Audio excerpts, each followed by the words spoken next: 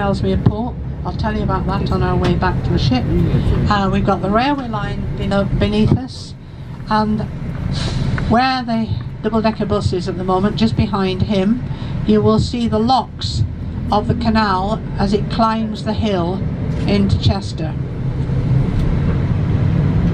and then goes round past the Mill Hotel where we've been already.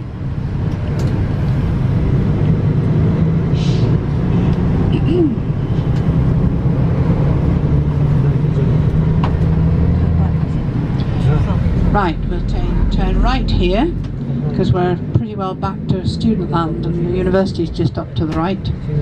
So we've got Canal Street. The canal is just outside the Roman wall at this point.